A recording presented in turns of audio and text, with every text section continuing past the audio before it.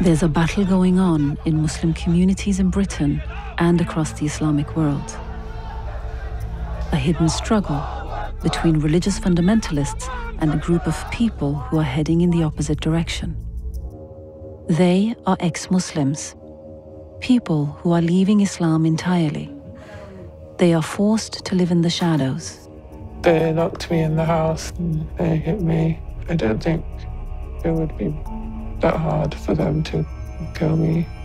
I have 4 head stabs, like machete wounds on my head. Well, I think the community will come to my parents and tell them that their daughter has dishonored them. They should have probably killed me when I was young. You are going to get shunned.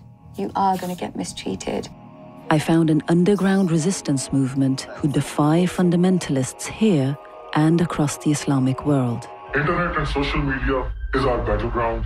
Our numbers are growing each and every day. Just because we're silent doesn't mean we don't exist.